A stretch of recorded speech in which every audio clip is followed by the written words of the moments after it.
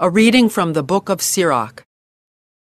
To keep the law is a great oblation, and he who observes the commandments sacrifices a peace offering.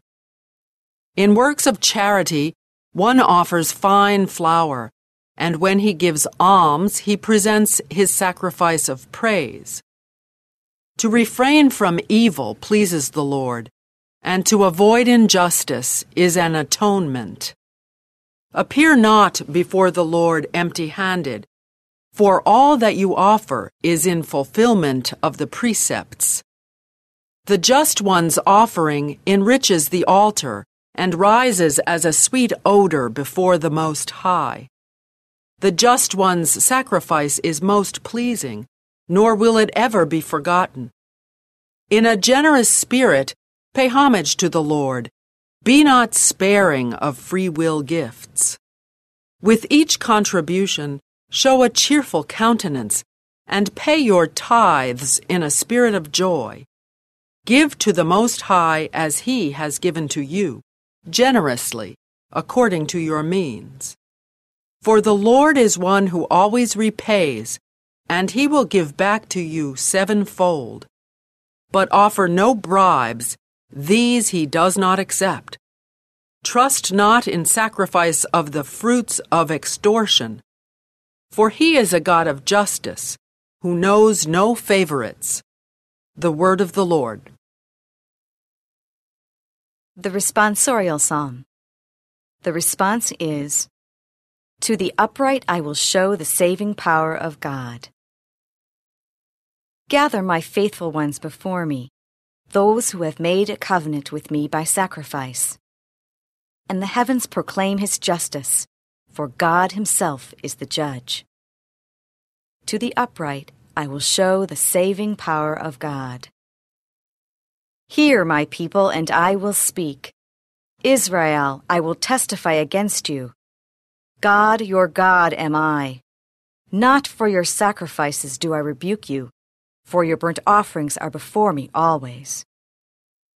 To the upright I will show the saving power of God. Offer to God praise as your sacrifice, and fulfill your vows to the Most High.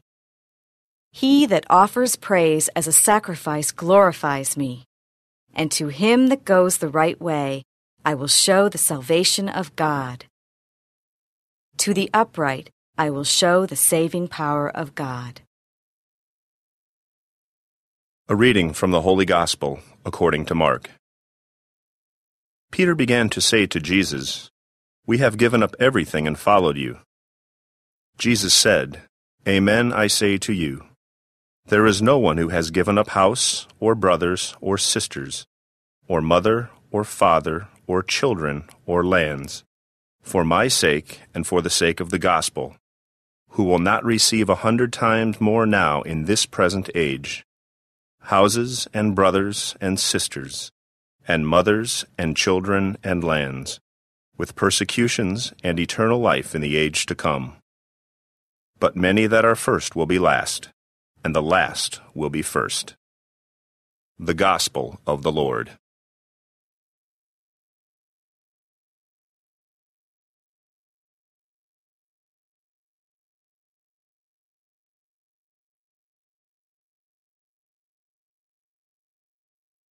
The first reading comes from Sirach 35, 1-12.